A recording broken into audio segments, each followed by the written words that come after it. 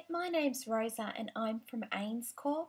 We distribute salts ostomy products throughout Australia and New Zealand, and today I'm going to talk to you about you and your stoma and what you might feel after your surgery. So when you first wake up from your operation, you will feel tired. It's possible that you may experience a range of emotions during this time and for quite a while afterwards. This will vary as we're all very different. You might have drips and drain tubes attached to your body, but there's no reason to be alarmed. This is normal. These will all be removed when appropriate and with very little discomfort to you. Each stoma is different and it may take a while for your stoma to start working. It will be best to discuss this with your stoma care nurse and they will keep a close eye on you and your stoma. So what will your stoma be like after surgery? Well, after your surgery, you'll have a collection pouch covering your new stoma. This may change while your stoma settles, as different types of stomas require different types of pouches, but your stomal therapy nurse will guide you through all of this and help you make the decision.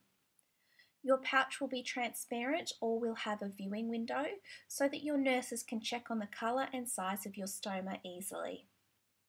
The nurses will empty your bag until you are feeling well enough to do it yourself. You will have no control over when your stoma works, so it is important to have a collection pouch on at all times. If you have more questions or want to read more about your stoma, you can refer to our specific You and Your books for more information on stoma output, or ask your nurse for more information. Another great reference for more information are the ostomy company websites. Ours is www.ainscorp.com.au, and on our website, under patient education and information, you can find all of our You and Your stoma booklets and plenty of other little information guides, as well as videos to help you get an idea of life with a stoma and how to apply your stoma bag. There are many different types of stoma products and appliances, and the type of product that you use will depend on the type of stoma you have and the output from your stoma. So a majority of colostomates, those with a stoma from their large intestine, will use a closed appliance, and they'll change this as the bag fills up. If the output from the stoma is more liquid, as with an ileostomy, a stoma from the small intestine, an ostomate will likely use a drainable appliance and drain the output as the bag fills up. So these pouches don't need to be changed every time they fill up, as we can drain them in the toilet. Your stoma nurse will advise how often to change these pouches. Drainable pouches must be emptied when they're 1/3 to half full, otherwise it's much trickier to empty them and it could cause spillage. The pouches also come in a variety of sizes, mini, standard and large, to suit daily requirements, and your stomal therapy nurse will cover this with you. All the pouches are waterproof, so they can be worn while bathing or showering or even swimming. All the pouches have a filter which aids in expelling gas from the bag, and you must regularly check your pouch for how full it is, if there's any leakage, is there any ballooning, is it blowing up with too much gas from the stoma, and really importantly, is the pouch still sticking correctly to your skin? For those with a urostomy, you will have a urostomy bag that will fill with urine and has a tap on the bottom of the bag for drainage. These can be drained as they fill up, and your stoma nurse will advise on how often to change your pouch. They can be 1 or 2 piece and all connect to an overnight drainage bag, so you don't have to get up multiple times throughout the night to keep draining your bag.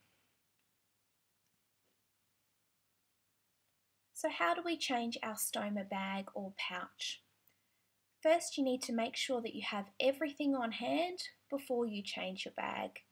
This will make it much easier rather than being halfway through and remembering a couple of other things and not having a pouch over your stoma.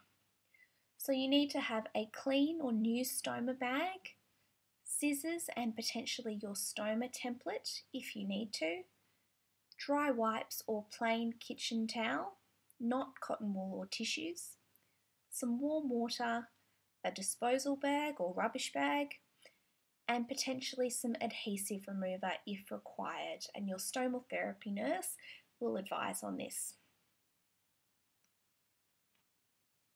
To change your bag, we need to make sure it's the right size for our stoma. So we need to draw the template of your stoma onto the adhesive of the bag and then cut out according to that line that we've just drawn.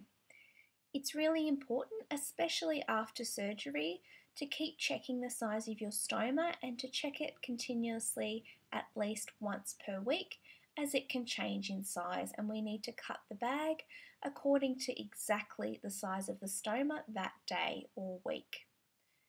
If you're using a drainable or urostomy pouch, we need to make sure we close the opening before we put the bag on, just so no output comes out when we're in the middle of changing our bag. It's really important when we're cutting our bag to size that the hole around your stoma fits really snugly, not too tight, but so there's not any skin showing around the edge, otherwise your output from your stoma can leak onto your skin and cause some irritation.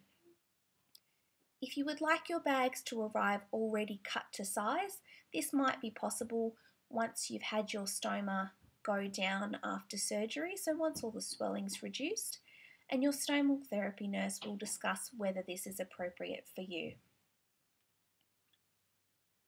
So before we put the new bag on, we need to take our old pouch off. And if we're wearing a drainable or urostomy pouch, it's best to empty the pouch completely into the toilet to prevent spillage while we change our pouch. So we've got our nice empty pouch that we're going to carefully remove from our skin. So you might use some adhesive remover with this, and if you do, put the adhesive remover around the sides of the pouch and wait 10 seconds for it to work, and then slowly release the pouch from your skin. So it's best if you keep one hand above your stoma on your skin and use the other hand to slowly peel the adhesive off your skin. Once you've removed it, fold the adhesive section of your old pouch in half to seal it so it won't cause any spillage. Place that used bag into a disposal sack or a bin. Do not put them in the toilet as they will block it. Use some dry wipes or kitchen roll and warm water to clean around the stoma. Place these in the disposal sack or bin, and again, don't put them in the toilet as they will block it. We then just need to ensure the skin around the stoma is dry and we're ready to put the new bag or pouch on our skin. So now our skin is all prepped and ready for the new pouch. So we're going to remove the backing film from the adhesive of our new bag. The best way to then put the bag on is to fold the top half of the adhesive back away from our stomach, position the bottom half around the stoma, and then working from the bottom, smoothing the whole pouch upwards around your stoma with your fingers. It's really important to take the time to ensure there are no creases in the adhesive and use the warmth of your hands to mould the bag to your skin. So this makes sure it's really well stuck. So the warmer that adhesive is, the better it will stick and gel to your skin. So even keep your warm hands on that adhesive for a couple of minutes to get the best seal. Your stomal therapy nurse will walk you through this whole process, and it may suit your stoma perfectly just using the one pouch, or you might need some accessories to get that best seal of your bag around your stoma. You won't be discharged until they're really happy that you or your care team are really confident with this process. You've just heard me describe how important it is that we clean that skin really well and be careful when we're pulling off the bags. we need to be really sure that we keep the skin around our stoma really happy because we're having adhesive on it at all times, and this can cause some issues if we don't take care of that skin well. So immediately after your surgery, your stoma and the surrounding skin may be a little bit swollen and even a little bit irritated. This is to be expected post-operatively, and with really good care, it should improve in appearance over time. If you start to develop sore, irritated, or even broken skin, please do not delay in contacting your stoma care nurse for appropriate advice, just to make sure you're getting the right treatment, and you may even need to swap products or add in some extra ones, maybe even just while that skin is healing up. If you are experiencing sore skin, you can also refer to the Salts You and Your Stoma booklets or the Salts troubleshooting video. So really importantly, the skin around your stoma should look like normal skin. Just because there's a stoma there doesn't mean your skin should look any different to the rest of the skin on your stomach. And if it doesn't, it could be due to a range of things. It could be it's a bit irritated from leakage from your stoma getting onto the skin around that stoma. It could be irritated due to having the inappropriate products. Your body might not like the certain components of that base plate. You might have an allergy or an irritation. You might potentially have a separation of the skin around the stoma, just separating out from that lovely stitch line after surgery. There might be a bit of trauma from removing the pouches or from cleaning too harshly. You might have left your pouch on for too long, or certain diseases and conditions can affect skin quality as well.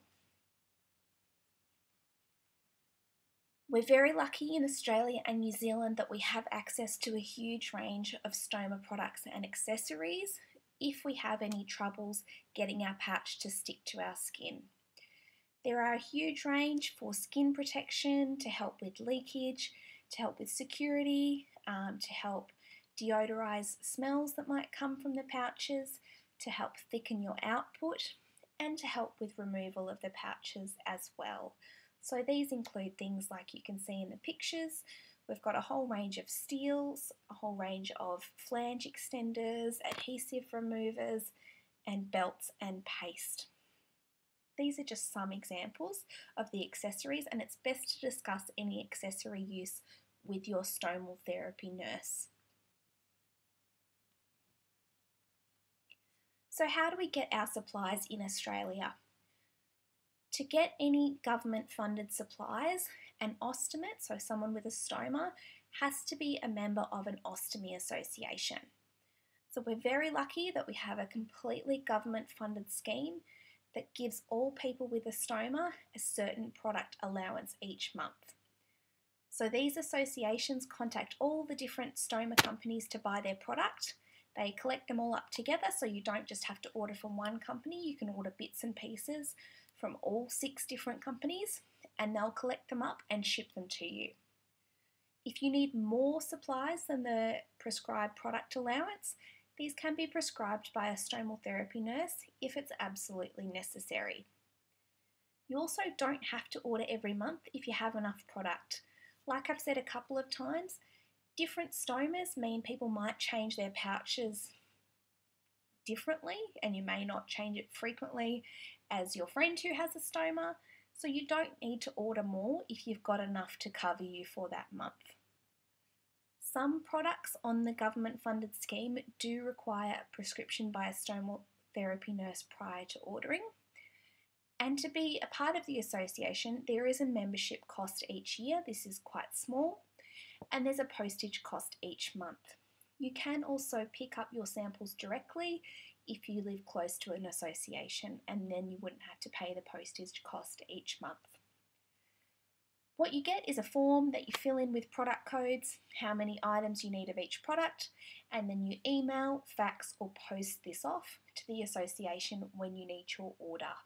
Your stomal therapy nurse will cover all of this with you. In New Zealand, We are very lucky that we also have a completely government funded scheme, and you must be in contact with a stomal therapy nurse to get those government funded products. So if you've had your surgery in a hospital, you will be linked up with the stomal therapy nurse and they will arrange the products for you each month. Once again, we get a certain amount of product each month, but the nurses can prescribe more if it's absolutely necessary. And once again, you don't have to order every month if you have enough to get you through. So thank you for listening to me, and if you have any questions, this was just a very brief video. There's plenty of information out there. The best places are the ostomy company websites. There is our app available on the Google Play and the App Store. You can contact your local stomal therapy nurse, and the websites below are for Australia and New Zealand. In Australia, you can also contact the Ostomy Association that you're a member of, and all the ostomy company customer care services are fantastic and very helpful.